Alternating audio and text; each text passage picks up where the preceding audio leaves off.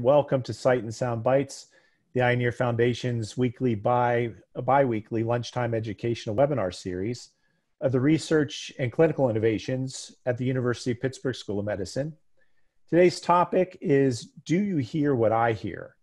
Applying neuroimaging technology to understand how the brain makes sense of sound, presented by Dr. Carl Snyderman and Dr. Bharath Chandrasekaran. I'm Lawton Snyder. I'm the CEO of the Eye and Ear Foundation. The Eye and Ear Foundation supports research to advance care for vision, hearing, balance, voice, and cancers of the head and neck. We work closely with the two world-renowned departments of ophthalmology and otolaryngology at the University of Pittsburgh. The funds we provide annually to support these two departments stimulate and advance groundbreaking research, and that support is only possible because of philanthropic donations. We thank everybody that supports that work, and you'll hear a bit of work that is made possible because of that support here today. Before we start today's program, I need to go over a few housekeeping items. For today's webinar, chat is disabled. So if you're used to using Zoom and going on chat, you won't be able to do that for today's program. But the Q&A is fully functioning. So we do want you to ask questions, so please get on and type your questions during the program. We'll hold those to the end, and I'll read the questions to the panelists after the program is completed. We'll ask that you refrain from asking personal health information questions. Obviously, I may skip over some of those, but if you do have questions that you would like the panelists to respond to, you can send us an email to the email that's provided with Mr. Craig Smith's email address. Tomorrow you'll receive a survey via email to provide us with feedback. You'll also be added to our email list to receive future webinars. Introducing today's program and speakers is Dr. Jonas Johnson, MD, Distinguished Service Professor and Chairman, Department of Otolaryngology, and the Eugene N. Myers Endowed Chair at the University of Pittsburgh School of Medicine. Dr. Johnson. So thank you, Lonnie, and welcome everyone to this webinar. I hope you'll find it interesting. You know, one of the things that we're charged with doing in healthcare is to make next year better than last year. And this afternoon, we have an interesting juxtaposition of a surgeon, Dr. Carl Snyderman, and an investigator, Dr. Bharath Chandrasekaran. And they're going to demonstrate to you some of the activity that's going on that we hope will lead to improvements in healthcare in our lifetime.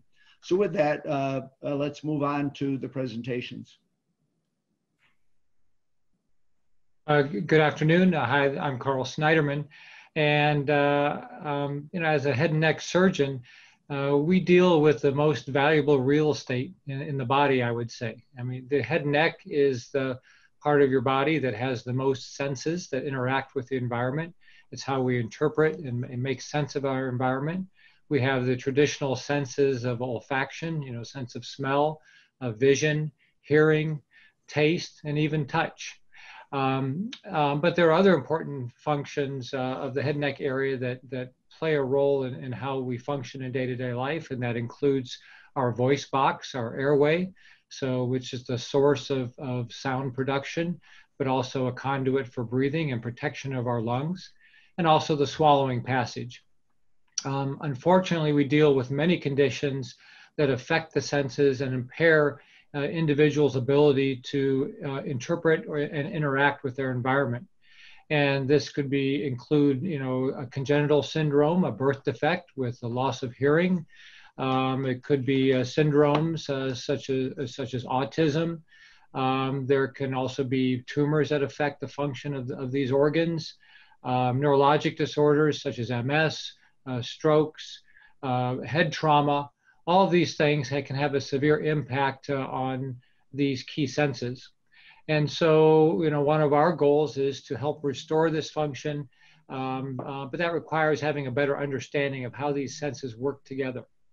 And as a surgeon, I have been working with some engineering students on developing medical devices that help protect the airway and the swallowing passage. But after hearing Dr. Chandrasekaran give a wonderful lecture recently, we decided to partner on communication disorders and trying to understand how our patients are impaired in their ability to process sounds and speech. Dr. Chandrasekaran. Thank you, Dr. Snyderman and Dr. Johnson. I'm really excited for this partnership. And the next half an hour or so, I'm going to share some of the work from my lab and my collaborators, broadly on the topic of, how do we hear, how do we make sense of sounds and leverage neuroimaging technology. So my lab studies speech and auditory processing. And so we try to make sense of the auditory system.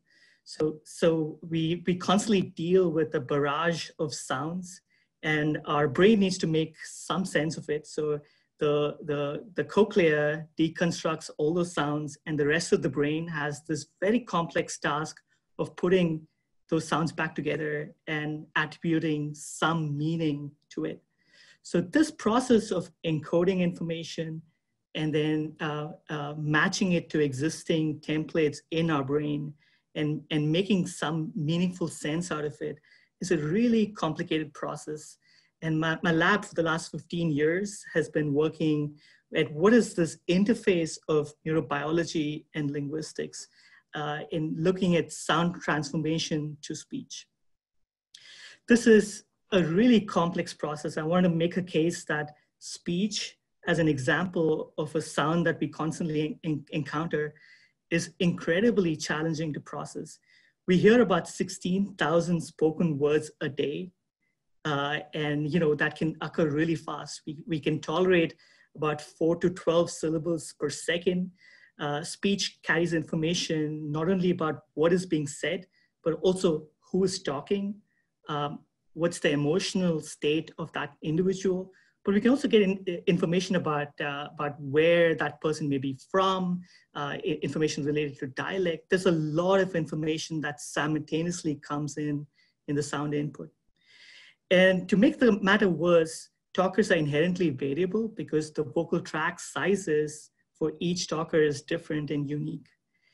And speech often occurs in really challenging listening conditions. So this is a very common complaint in lots of individuals with hearing loss, but also individuals who are older, that they understand speech just fine in quiet, but really struggle when there's background noise. Speech and sound recognition is also very context dependent. So it's not just an auditory sense that drives speech understanding, but we all know, especially now with the pandemic and masks being the norm, understanding speech without the aid of visual cues makes it much more challenging. I wanted to highlight this contextual dependence of speech with 3 examples to make the case that it's more than what meets the ear. So there's some audio clips here. The first is a very well-studied phenomena called the verbal transformation effect. So your goal here is to listen while you watch this video, and all that the audio here is going to repeat is Bill, but I want to say that after seeing this, you'll see that sound transform in your brain.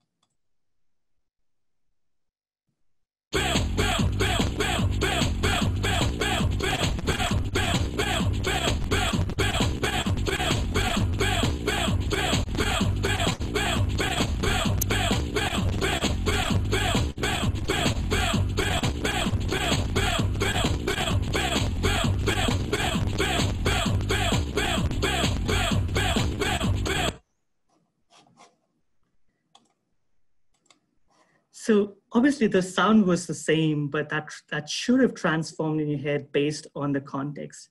Another classic example of a perceptual pop-out is called sine wave speech. Here we take speech in its essential form and remove everything from it except the 3 important frequencies that drive speech. And to the untrained ear, that should sound very much like, it should sound like a non-speech, something like from a cartoon. But I'm going to play what that original sound was. The man's painting a sign. And now you should feel this pop out. And the third example I wanted to highlight, and this became quite a sensation a couple of years ago, was this audio clip that was ambiguous. Literally half the people who heard it heard one word and the other half heard another. So you should be roughly hear this either as Laurel or Yanni, and it's really not clear why some people hear Laurel and some people hear Yanni. Laurel, Laurel, Laurel. So hopefully those made that case that speech understanding is much more than what meets the ear. So how does the brain make sense of sound? How do we study this really complex phenomena of speech? We can use animal models, and it has been used highly effectively. And so this is one way to really decode what the brain is doing when it has to encounter speech signals. With animal models, we can directly record from the brain and from parts of the brain, the auditory regions of the brain, and try to interpret. But with humans, we are mostly restricted to non-invasive neuroimaging methods. So we have to understand what the brain is doing without really messing around inside the brain. Animal models have revealed a tremendous architecture, really complex architecture that underlies sound encoding. And this involves multiple brainstem structures, the cochlear nucleus, the inferior colliculus, the subcortical structures like the medial geniculate body, very, very intricate ascending pathway. So this sends information from the cochlea to the brain. What's less understood, and we're making a lot of headway on it, including some really cool work from the Department of Otolaryngology, is the effects of the efferent pathway. These are top-down connections. So these top-down connections connect the brain, the ear. It sends information from the brain back to the ear. So it forms kind of a feedback loop. And the real reason, the function of this efferent pathway, it's even more massive than the afferent, the bottom-up connections, is really unclear. So there's a lot of really interesting work coming out. And animal models have really allowed us to detail the anatomy and physiology underlying the auditory system. But as I mentioned, in humans, it's much more challenging to find out what's going on inside our brain in this box that we can't really open and mess around. We have to make educated inferences. We kind of listen for the rattle, and we have non-invasive neuroimaging methods. This is not new. We've had these methods since about the 1900s. So I'm going to focus today on one particular method called electroencephalography. These are recordings from electrodes attached non-invasively to the scalp. These pick up electrical fields generated from simultaneous firing of neural ensembles. So these are firings from the various auditory regions in the brain in response to sound that we can pick up at the scalp. As I mentioned, this is not a new technology. It's been around since the 1920s, but there's been a few points where there's been rapid application of this technology. So one is when electroencephalography was extensively started being used to identify the foci of epilepsy. More recently, since the 2000s, electroencephalography has made a significant comeback into the clinical domain. And there's been brain-computer interfaces that leverages electroencephalography. But with the advent of advanced machine learning approaches and more data-driven science, there's been a lot more interest and application for electroencephalography.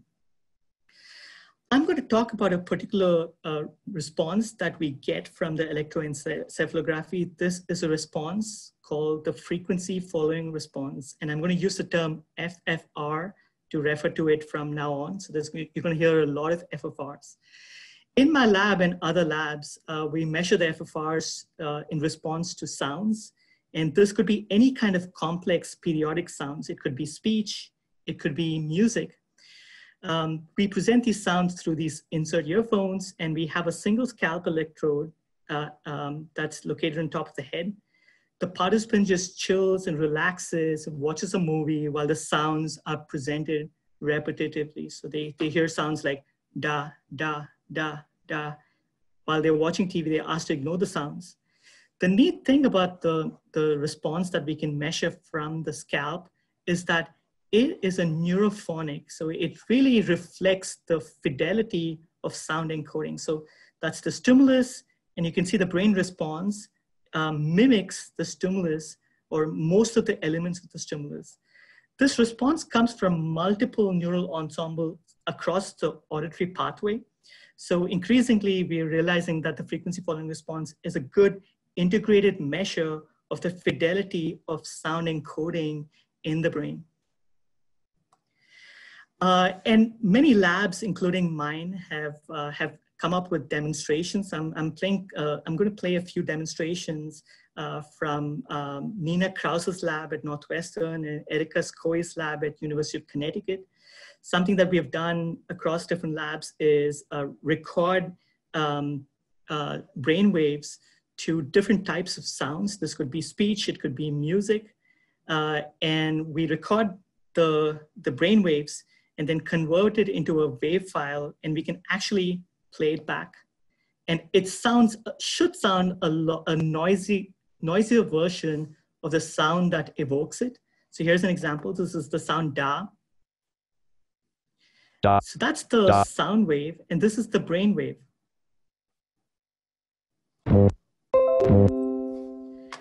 Now this is a higher pitch da. This is the brain wave. You can see that the frequency following response shows high fidelity to pitch. So it represents low pitch and high pitch really well. Something my colleagues did as an example was record the frequency following response for every note in the piano so that they could take any song and convert it into brain music. And this is work from Erica Skoy showing the frequency following response to the theme song from Game of Thrones. So you should hear the sound and the frequency following response, which is kind of the noisier version of the sound simultaneously.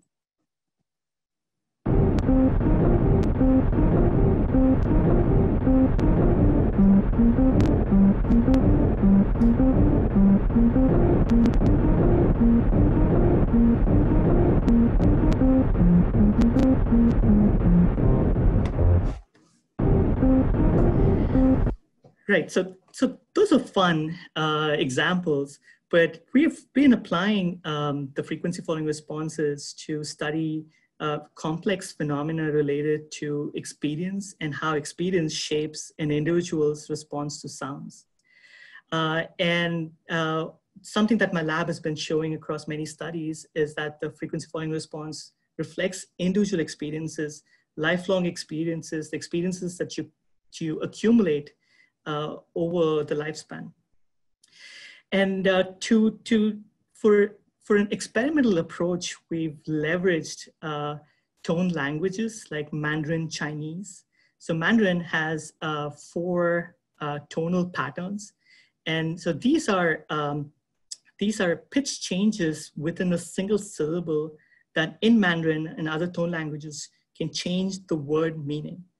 So I'll give you examples here. So there are 4 tone categories. These tone categories function just like vowels and consonants do in English and other languages. But here, pitch changes within the syllable make a difference. So I'll give you some examples. So ma. The syllable ma with a level pitch is called tone 1 and refers to mother. With a rising tone refers to hemp. And with a dipping tone, so you could hear the dip there in the pitch, refers to horse. And a falling pitch pattern with the same syllable, it signifies mother. I'm sorry, it's to scold.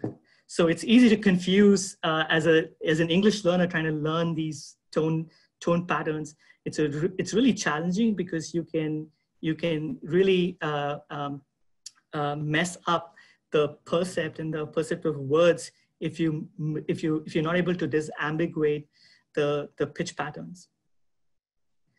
So something that we do is record the frequency following responses to these sound patterns. In this case, it's a syllable E with a dipping tone E, and we record it across many different types of participants.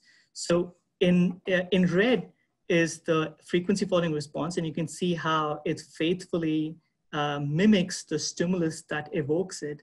And this is from a native Mandarin speaker. So they were born and brought up on Mandarin Chinese as their primary language. And you can see to the right is from a non-native English participant. And if you notice immediately, you can see that the frequency following response follows the stimulus trajectory that's in black.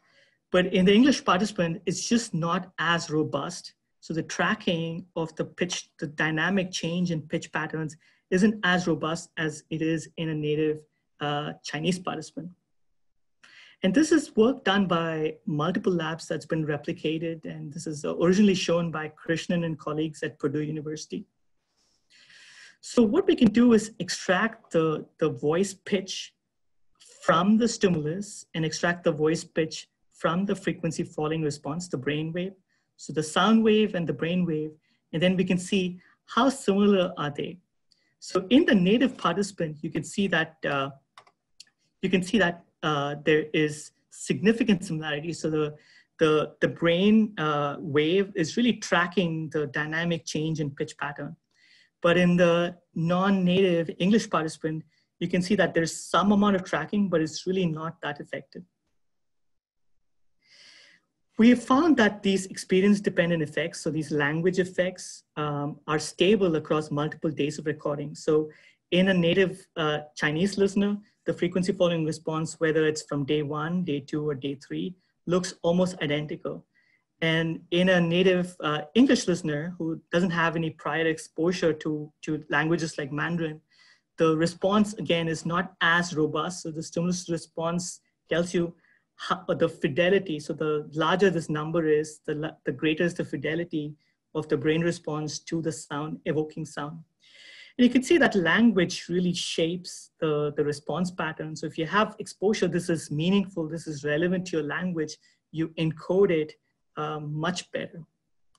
Something that's also interesting is that we have found that the frequency following response indicates what sound is being presented. So we can decode what sound is evoking the frequency following response.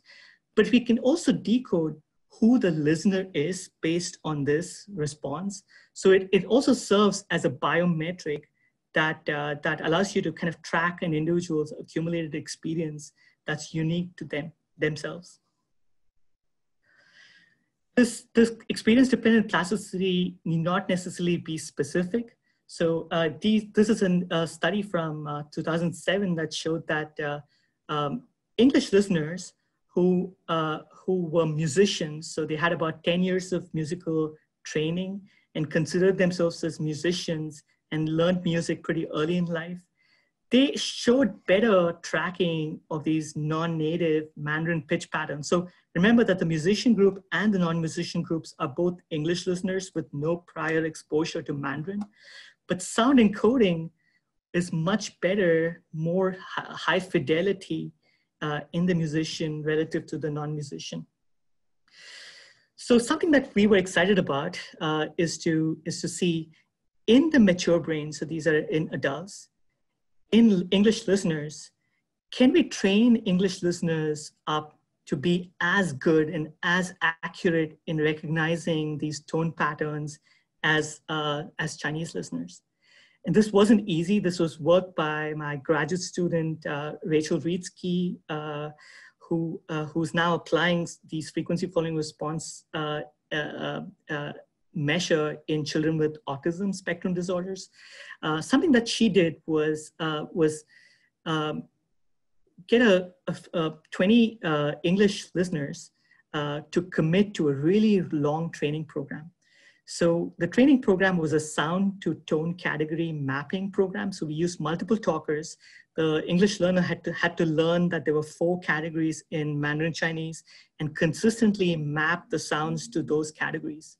This is not an easy task for English listeners, and some took close to 21 days to reach maximum proficiency. So we trained people. They came back to the lab and got the auditory training every day until they reached a stage where they were experienced. And then we trained them for 10 more days after. And then we told them, you can chill. You don't need to come back for training. We got them back after 2 months for a retention task to see if any change that we made is that retained. And so at every time point, we measured the frequency following response. So these are native English listeners who have received auditory training. And something that we found was that initially when the listener was a novice learner, their frequency following response, and that's the tracking that you see, this is the native listener. For the learner who's at the novice stage, tracking is pretty bad. But over training, tracking slowly starts getting better. So their brain is now able to latch on to these very subtle changes in pitch patterns. That's something that native Chinese listeners are very adept at.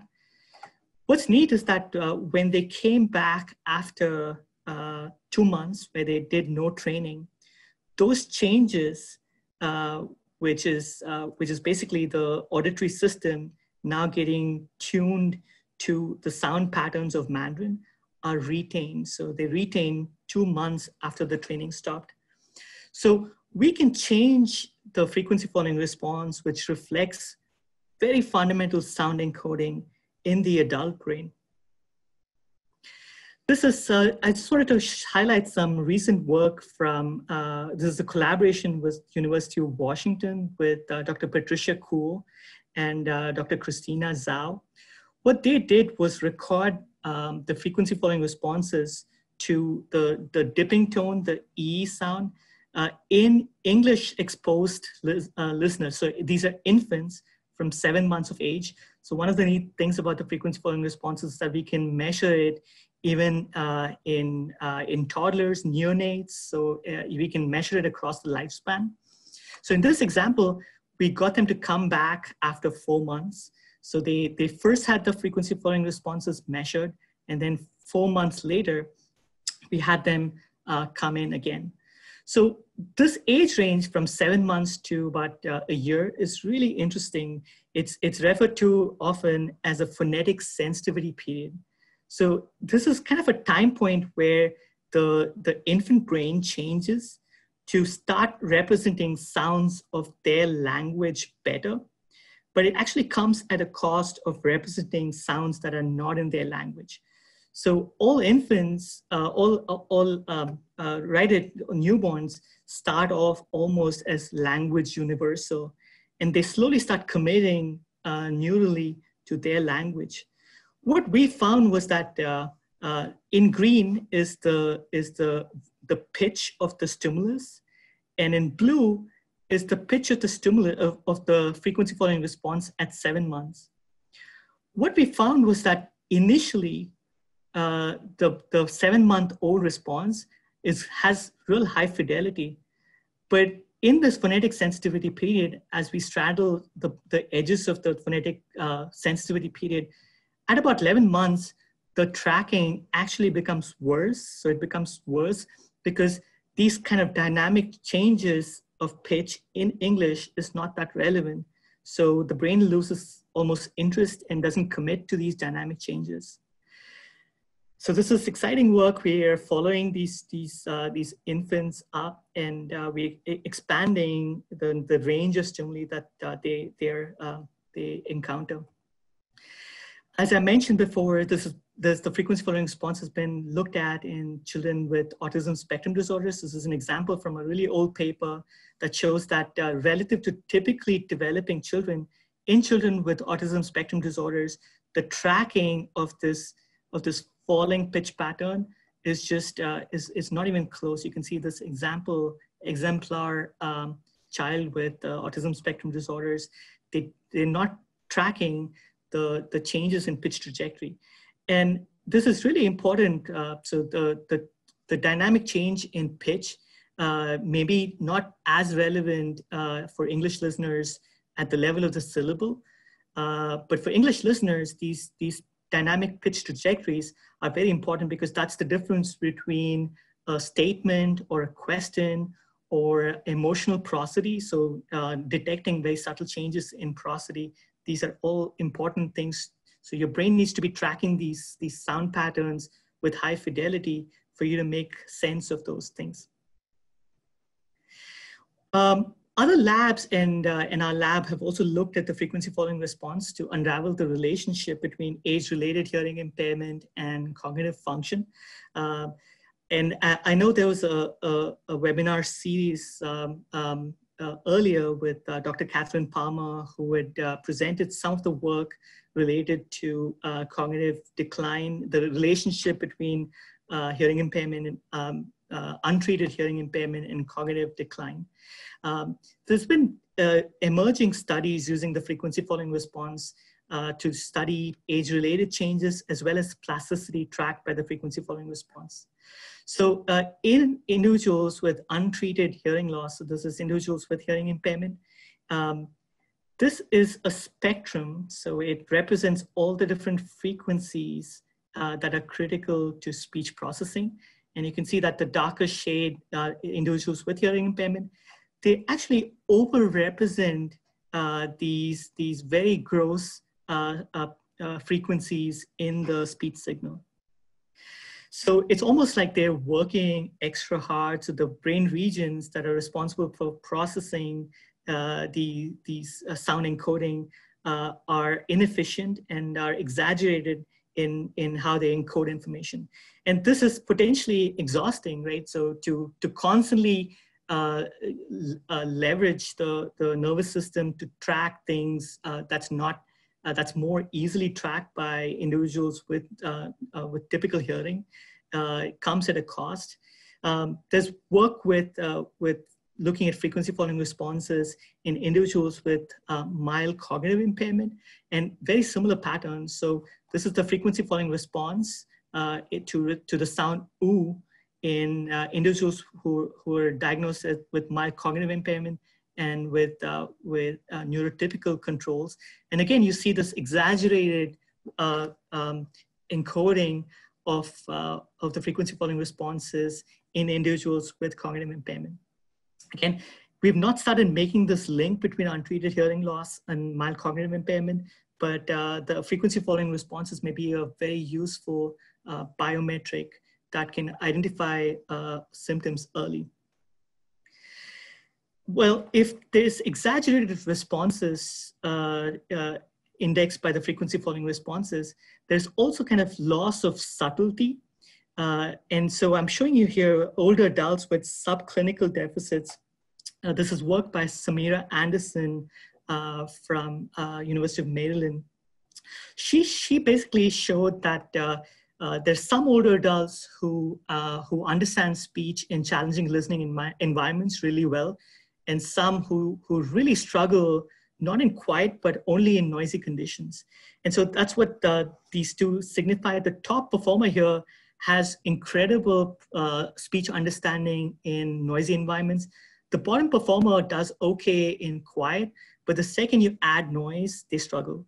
So she was looking at the frequency following response as a marker of these individual differences in listening ability. And she found that the frequency following response was very similar between the top performer and the bottom performer in quiet conditions. But when there's noise, you can start seeing that the frequency following response really becomes bad in the poor listener, whereas in the good listener, they don't seem to be as affected by the introduction of noise. So this is very fundamental work that basically shows that there's individual differences in listening ability, and the frequency following response can be a strong marker of those individual differences. Her lab went one step further. They took these individuals who were not great performers who really struggled understanding speech and noise. And they had a long-term auditory brain training program, and they measured the frequency following response before and after. So this brain training program was by Posset Science, and it really emphasizes multiple skills involved in processing speech in challenging listening environments. And something she found was that, in black are the frequency following response in quiet and noise prior to training. And you can see that post-training, that's in red, there's better timing that's being picked up by the frequency following response. So the timing mismatch between listening in quiet and noise is ameliorated to some extent. So there's obviously lots of utility. So I sound like this is the one response for everything, but there's a lot of excitement. It's not, by the way. The EEG tracks lots of other interesting biometrics as well as biomarkers. But I'm really excited about the frequency following response because it really is a non-invasive way to look at encoding fidelity. Given the challenges that we can't actually record directly from humans. We can't go inside the auditory structures and record. So this gives us a very strong non-invasive response that's integrated across multiple neural regions within the auditory system. And it can be recorded, I mentioned, in newborns, in older adults, can be recorded regardless of age, language, motivation. We get people to watch TV and they can do this for hours actually, and it requires very minimal involvement from the individual themselves or attention. So it can be leveraged in difficult to test populations. And it captures acoustic details of speech sounds with pretty high fidelity. And I've shown you some work that suggests that there's experience-dependent responses. So it can be a good marker for something like oral rehabilitation or auditory training. And it's very reliable within an individual. So if I bring you back after a week, your response pretty much looks like how it was a week before, unless you've had a significant auditory experience in between. So this image here basically shows the response, the frequency following response to the sound da, recorded from individuals from newborns to much older adults. And you can see there's subtle differences across the age range, but for the most part, there's great amount of fidelity and inter-subject similarity that can be seen. So I think our challenge, really, the next stage is taking this from our lab, and I'm showing you an example. This is our lab at Forbes Tower at University of Pittsburgh, and this is an anechoic chamber. And so we do very carefully controlled experiments.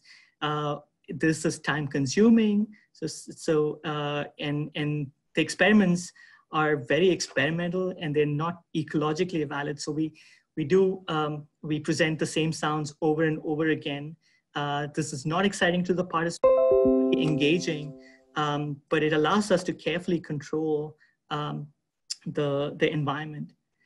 Our challenge is to take this marker, and I mentioned it's time consuming.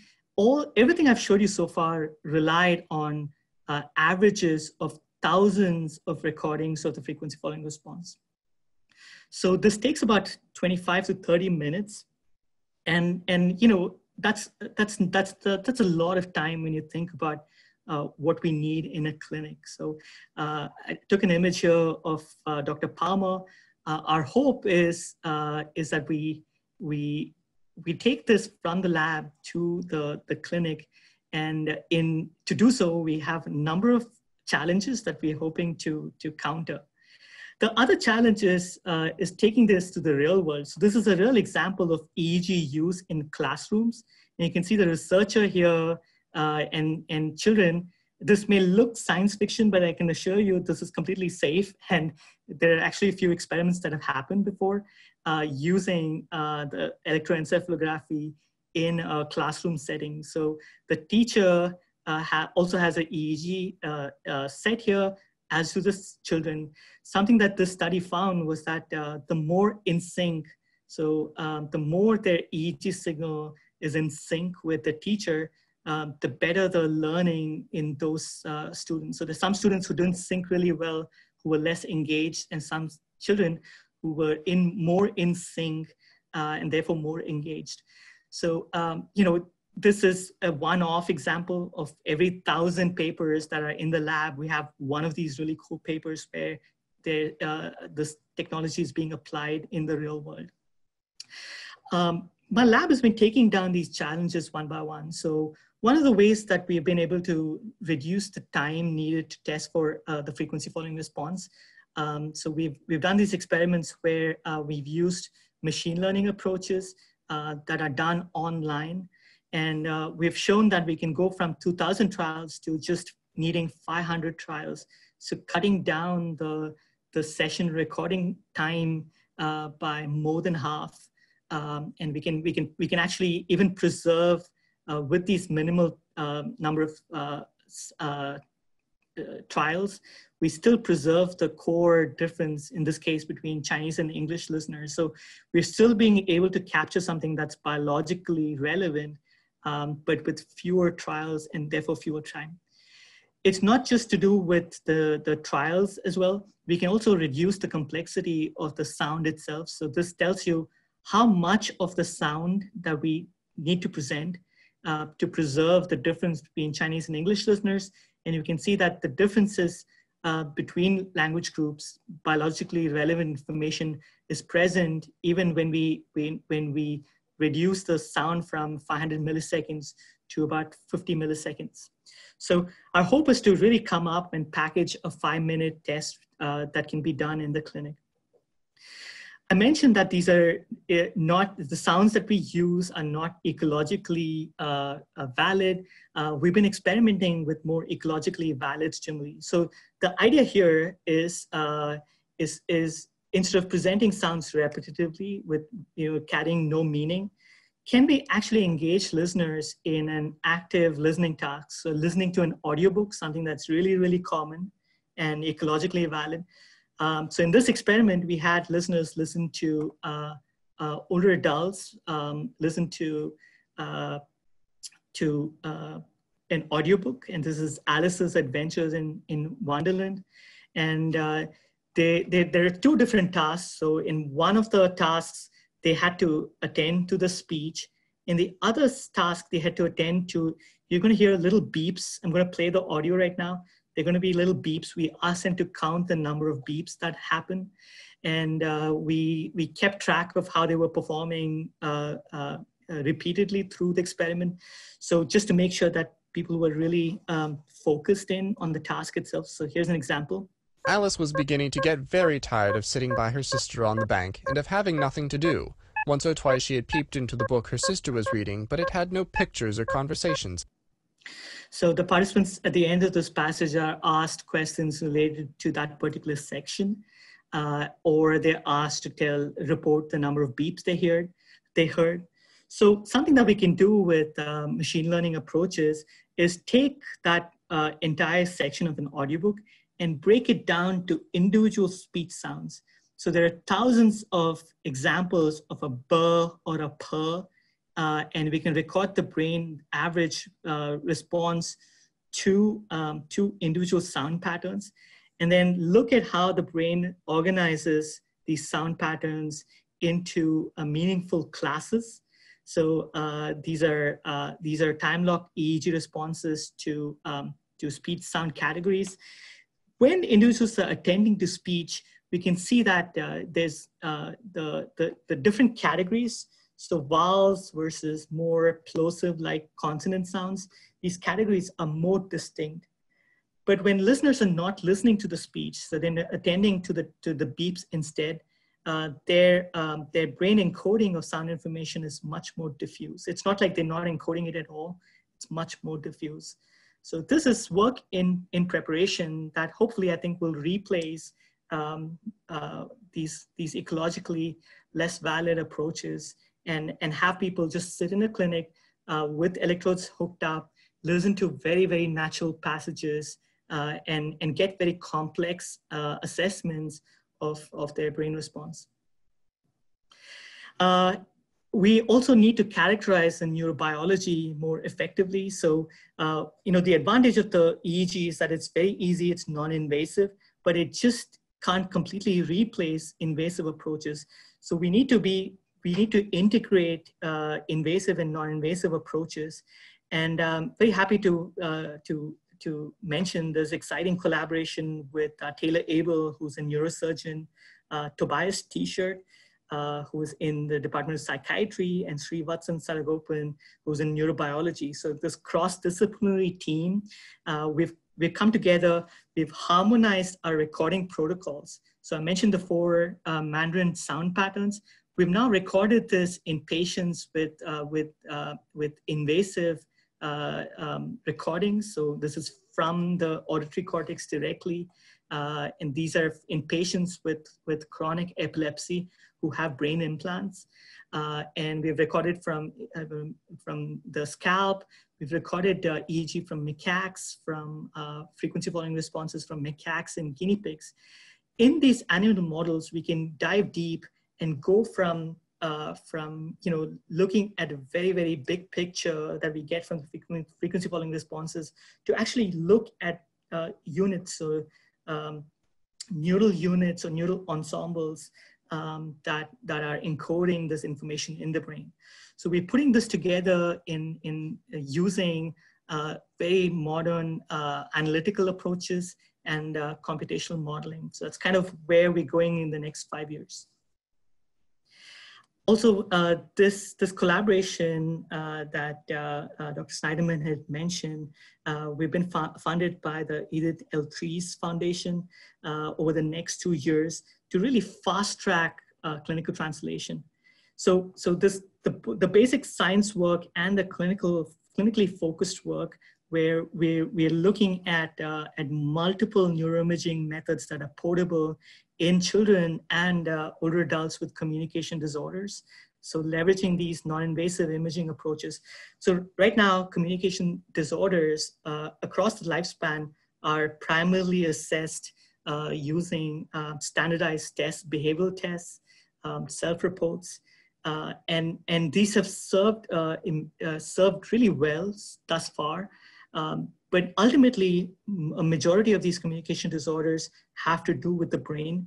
And I want to argue that this use of more portable neuroimaging technology, overcoming all those challenges I mentioned, are critical in better assessment and ultimately better rehabilitation in individuals with communication disorders. So I'm really excited about this partnership with Dr. Snyderman to set this in motion. I know I went through a lot, so we are open to questions, and I can take any questions that you have at this point. Thank you. Well, thank you so much, Bharath. This is really impressive work, and you know what? For me, every time I've heard this, it's become more interesting. I'll actually start with a question. We've gotten, we have a few questions, actually quite a few questions already that have come up, and I'll read those. But I want to know from the rest of the panelists that are on here, Jonas and Dr. Snyderman, Dr. Johnson, I heard Laurel. Did you guys hear, anybody hear Yanni? I thought that was interesting. All I heard was Laurel. How many people would hear something different? Jonas, what did you hear? Carl? I heard Laurel. Did you really? Okay. So I just thought that was very interesting, but thank you. So first question here, would it be beneficial for persons to have testing repeated at different times throughout the day? Personal with neurological issues can be impacted by fatigue and can affect a person's ability to hear as the day goes along. Who would like to answer that? Roth? Yeah, I can take that question. That's an excellent question. So I mentioned the next 5 years, what we're going to be doing. Something that we are also doing is simultaneously measuring the frequency following response as an example with other measures of arousal.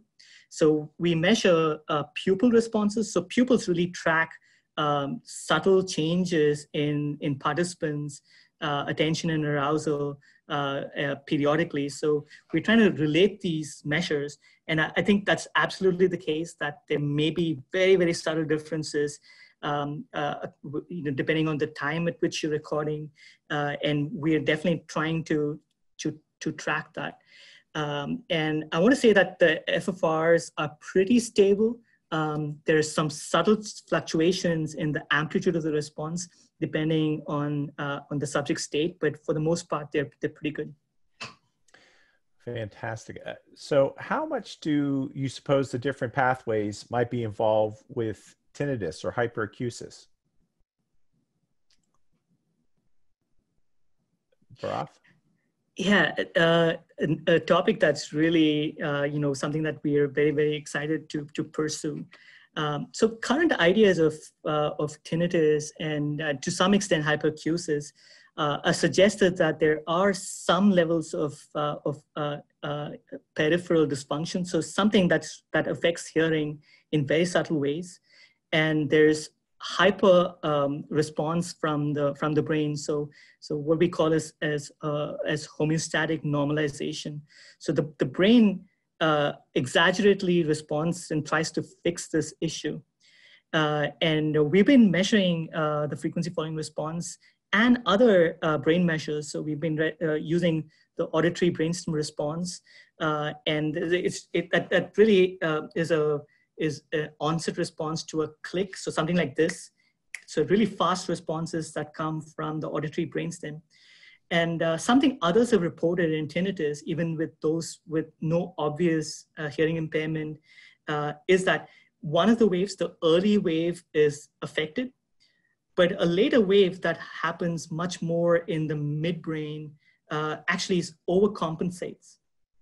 So it's a really interesting disorder. I mentioned plasticity mostly from a positive experience perspective, where we talked about musical experience and auditory training.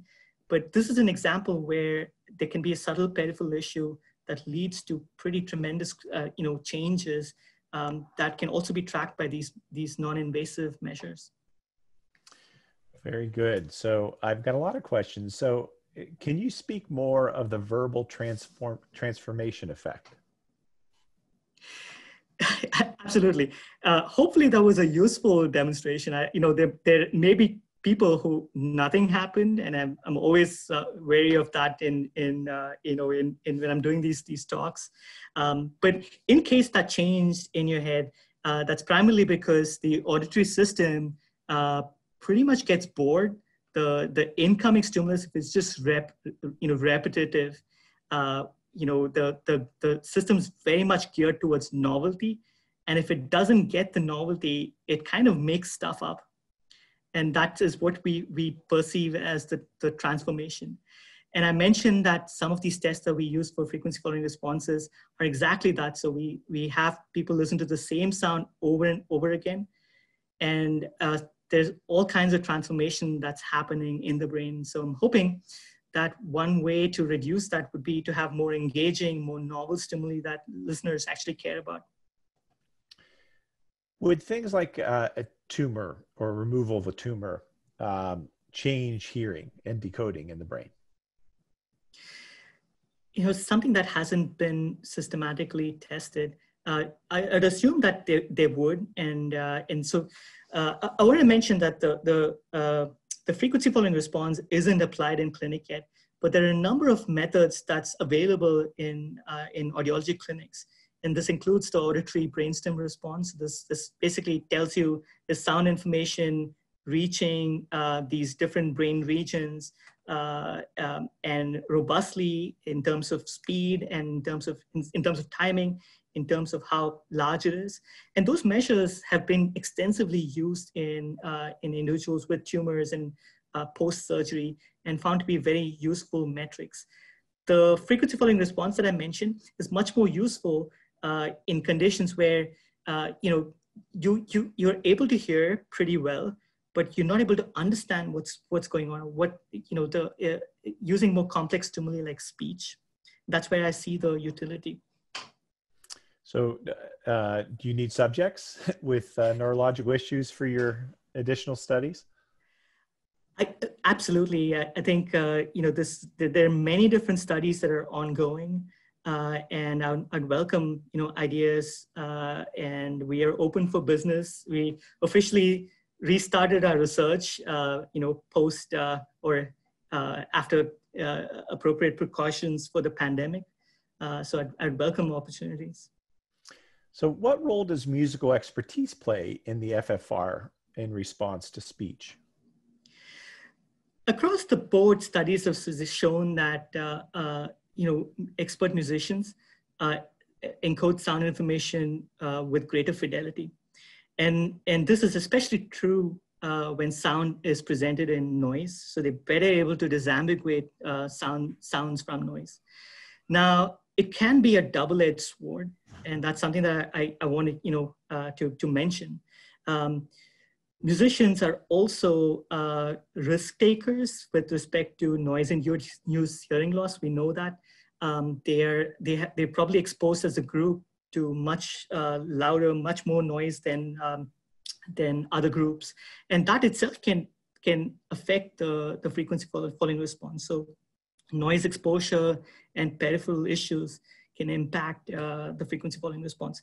So we see a lot of heterogeneity as a group. More robust FFRs, better encoding, but you really have to account also for individuals with excessive noise exposure. So those kinds of studies are being done right now, very carefully track musical expertise and tease it apart from noise-induced hearing issues. Well, thank you, and thank you, Dr. Riley, for letting us know that you heard Laurel like I did. Do we have any? Well, actually, this question maybe we'll take online, because maybe I can have Dr. Xenopoulos more insights into tinnitus related to this. I think you did answer that previously. So you mentioned that FFR could be a biomarker for cognitive impairment. What are the applications for pediatric populations, specifically auditory neuropathy spectrum disorder or auditory processing disorder?